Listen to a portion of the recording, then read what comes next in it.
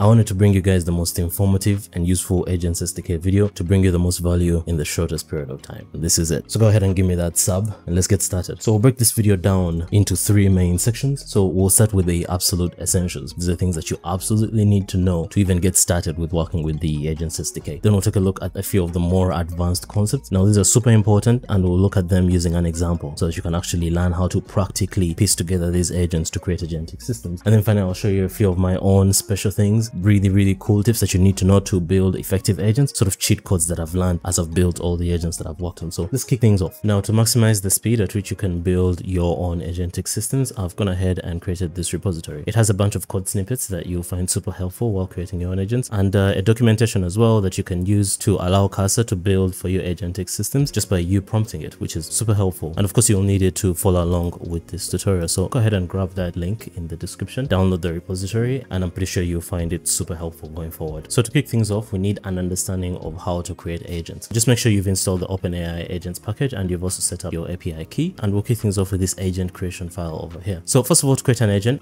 in the SDK is really similar to an LLM. All it needs is instructions. You can also pass in additional information here, like what kind of agent you want to create, what model you want it to run off of, but you also need a name, which isn't something common with LLMs, and we'll see why this is useful later on with tracing. But to actually run the agent and have it actually generate an output, you need to create what is being called a runner in the SDK. The runner accepts what agent you want it to start with, so the agent that's going to start the process, as well as a list of messages. This can be sort of user or assistant messages, but you can't put a system message here because it goes under the instructions. Once you're done creating your runner, you can actually generate the final output of that run by getting the .final output component of it. So now in our terminal, if we go ahead and give this a run, you can see we're able to generate a very simple response from the agent, just telling us that the capital of France is Paris. Now the specific method that we've used to generate a run here is this run sync method, and this is useful for actually blocking the execution of the program until your generation is complete. But you'll see later on in the video that we make use of a slightly different method, which is this run method. Now this is actually an asynchronous method, which means that you can leave it running in the background and then do something with this response later on when it's actually done, so that the rest of your program can keep running as the agent generates this response. So that's looking good, but a super essential piece of functionality usually with agents is generating structured outputs instead of just text, and that's actually really easy to set up here as well. You can see here we're creating a basic agent as usual, if you ignore this part, and we're running it as well to generate a response, which is cool. Now we can define a structured output to be returned using a basic Pydantic class. You can put in here whatever you want. I've also noticed that you can actually nest these classes inside of each other, which is kind of cool, because then you can have different agents work on different things and then eventually bring back the response into a specific format, which we'll do later on. And then to ask the agent to generate that type, once you're done creating it, you need to specify that as the output type. Now if you ask it to generate its final output, you'll get something that looks like this. Now notice how this is the actual contents of the class that you're asking it to generate, which means, say for instance you wanted specifically the population, you could actually just come in here and just directly specify that you just wanted the specific population of the response that it generates, which is actually really cool. It's not that common with these agentic systems. Usually you will get a dictionary instead of an actual class object that represents what you want back. Now we can extend that functionality to talk about tools. So here I have a basic time agent. You can see it's outputting a structured output of time info, which is basically just a class that has 2 integers, which is the hours and minutes in it. And I'm asking the agent to tell me the time, but on my actual system. And clearly agents can't do that, because when I run the command, I get that it's 15:27. Now surprisingly, it is actually 15 on my system. I know this was just a guess from the agent, but I'm shocked it got the hour right, but it's actually 15:55, not 27. So we need some kind of way for this agent to be able to retrieve the actual time on the user's system, and this is where a function becomes really important. Now in the new function definition system, it's actually quite easy to create functions for these agents. All you need to do is create a function, so it could be either async or not, and then label it using this function tool identifier over here. Internally, this converts this definition of the function into a schema and an actual tool call, and then it actually executes it so that the agent can use it. Now you can see here all I'm doing is getting the time right now and then returning the hours and minutes, and in here you can actually give the agent a list of tools and just directly pass in the name of your tool. With that in place, actually running the tool a second time, you can see it returns that it's 15:56, which is the actual time on my computer. Now it's a bit helpful to know exactly how these function schemas are generated and sent to these models. So over here I have a very simple function that basically adds 2 values, and I've given it the function tool label at the top. Now the schema definition that's actually sent to the agent is generated using these comments that you have at the top over here. You can define what the function does, as well as define what every single argument and what the function returns as well, and the agent will get something that looks looks sort of like this. It gets a description of the function,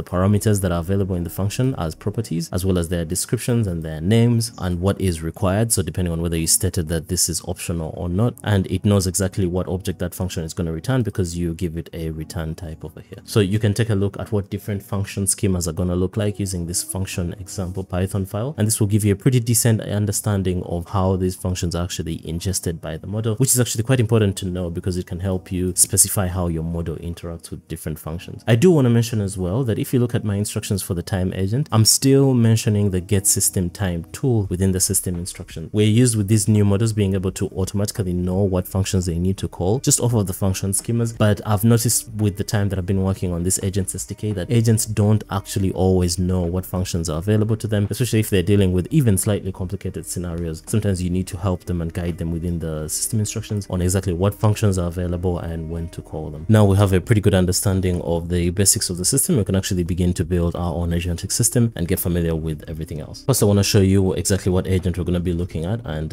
what task it performs. And this is an email automation agent. So what this agent does is to fully automate the long hours of looking through all the spam in your email to find emails that actually have relevant information. And the way this UI works is you can select this automate email UI over here. You have a bunch of settings, and these are all demo settings for now. And what you can do is under this process, you can select what emails you want to automate and select which ones you want to work on over here. Or better yet, you can use the process all section and what actions you want to take as well, what actions, and then you can ask the agent to process the emails. Now what's happening in the background is that the agent is actually receiving all the emails, and this is a system that uses two agents together. So you have the manager agent that is in charge of reading the emails, deciding which ones can be automatically handled by the system according to the settings that you set in this tab over here. And then you have the automation agent that receives only the agents that need to be automated, and it does things like either replying to the emails or unsubscribing to an email list depending on what it thinks should be done and what settings you have. So at the end of the process, you have a list of automatic actions that should be performed on a select few emails, and then you have a review document that you need to read that will outline what important emails were in your information and can't actually be automated by the system. Maybe they contain super important information, or they just require you to actually take action on your part. So you can see over here that the agent started by adding a few emails that need to be reviewed and then some emails that need to be automated. So 4 automated emails were selected and 2 emails were selected for review, and it's written the review report. Now the automatic agent is in the background automating the actions that need to be automated, but then here I can see that some emails needed to be reviewed. So high priority emails, so it looks like there was a device login into my PayPal, so I'll need to look into that, which is cool. I can select this link over here to actually take me to the email, and then over here we have some medium priorities. So there's a quarterly strategy here that I need to review. All right, I'll take a look at that later on. And while we were reading the review, you can see the actions from the agent actually came in. And at the bottom we can actually take a look at the actions that were taken. So you can see it unsubscribed from the LinkedIn newsletter, which is definitely a good choice. And you can go ahead and select apply to actually apply all the actions. So that's the agent we're going to be learning how to build. It's a pretty detailed agent, should give you a very good understanding of how to use the SDK. So let's go ahead and